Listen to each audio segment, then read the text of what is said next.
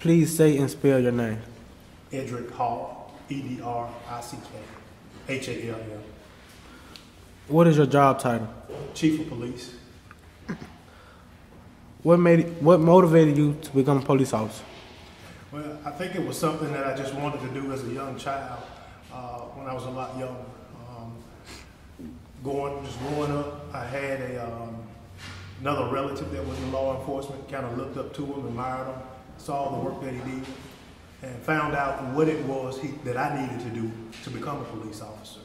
So my goal was to become a police officer and one day move into the field and be a chief of police. And I'm blessed to currently say I'm chief of police at this time after 17 years of law enforcement. Okay. What is your role in keeping your community safe? Wow. Keeping the community safe. I would say to make sure that we keep crime reduced. And that's not by always just arresting people keep crime reduced. That's officer presence, doing events like you guys are doing today, making sure that we're out here and let the community know we're there for them. Encouraging citizens, if they see something, to say something, notify us of what's going on in the area, and just be a part of the community. So many times people look at the police department as something separately, but I say Indianola Police Department, we're here in the city, so we are a part of the community, not separate. How do you partner with community members to keep the community safe? Well, a lot of things we try to do at the police department is we'd like to do outreach. We go to different things like we're doing now, go to different organizations, civic clubs, and we speak to them. We're trying to start a community policing where we'll have an officer, and that's all he will focus on. And preferably we'll have it started soon.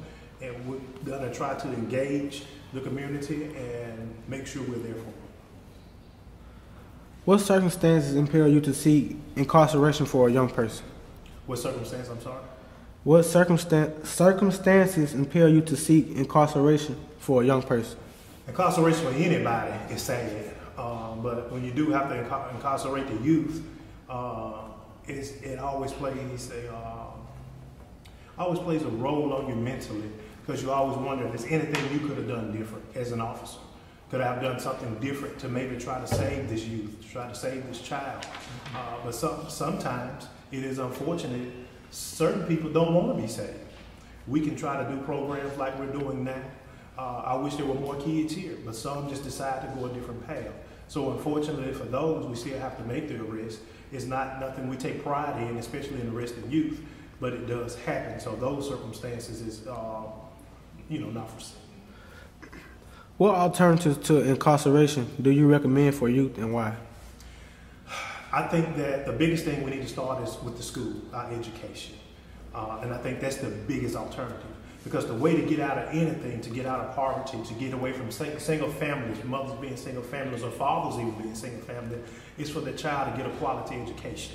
So I think if a child has a quality education in life, then he or she can succeed and do whatever they need to do, and that keeps them away from crime. When you live in a city such as Indianola, we don't have YMCA, or we don't have different things that the kids can do. So I'm grateful for the different outreach programs we do have, but we don't have enough, I think, to keep our young kids off the street. So I think we need more to keep them off the street. As a peace officer, what is your responsibility in protecting young people? It's my responsibility to protect all, but I would say, do it affect me more mentally, emotionally, when I see something happen to a youth or elderly? It does. It makes me drive a lot harder when they are a victim of a crime. We can't predict crimes as they occur. All we can do is just try to stay motivated and be proactive. But all crimes bother me, but when it's pertaining to youth or elderly, they bother me more. Okay. What is your top recommendation for creating schools where young men of color can thrive? Engagement. I think we have to make sure that, to remember we're living in a different age. The same thing that went on when I was in school that worked, it doesn't work for this generation that we have now. We have to make sure we keep our kids engaged, make sure that the teachers are keeping the kids engaged. Everybody learns different, and I challenge the teachers to go out and find, I don't care if we have 30 kids in your classroom, you need to understand what's the best way to keep each child individually engaged in class so they can receive their proper education. What advice do you have for African American young men? Education. Just simple. I can't stress it enough. The most important thing is education. Stay in school. Do what you have to do. We have a fad that's going around to where we think it's okay to hang out on the street. We think it's okay to sag our pants. We think if we make all A's in school, we're a nerd or we're a geek or something like that, and those kids sometimes are targeted. But those are the future doctors. Those are the future lawyers. That's the future. And I would just encourage them all to realize it starts on how you feel. So if you get up in the morning and you dress to impress and you go to school feeling good and you get your education. Education is just the key. How do your own personal experience in the Delta shape how you engage young men and boys of color? Raised right here in the Delta, born in Greenville, Mississippi. Have I experienced racism? Yes, I have. Have I seen racism? Yes, I have. But I have to honestly say that things are better in the Mississippi Delta. We're not perfect, a long way from perfect. I don't think we'll ever be perfect. But just my own experiences was just those to make sure that I was not overlooked for certain positions that I applied for. I was not targeted for driving just because of my skin color, to make sure that I was treated fairly whenever I was pulled over. But I will also say on the opposite side to that is, whenever I was pulled over, I made sure I respected the officer, no matter if it was a male or female, no matter if it was black or white, because that's what I was raised to do. What gives you hope?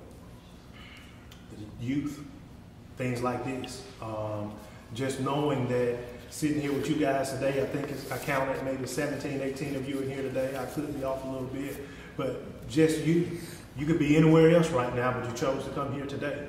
And you took time out of your schedule to want to interview and talk to me, and I thank you for it. That gives me hope.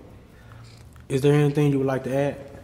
I would encourage each of you and everybody that's looking at this is to keep pressing and to keep fighting.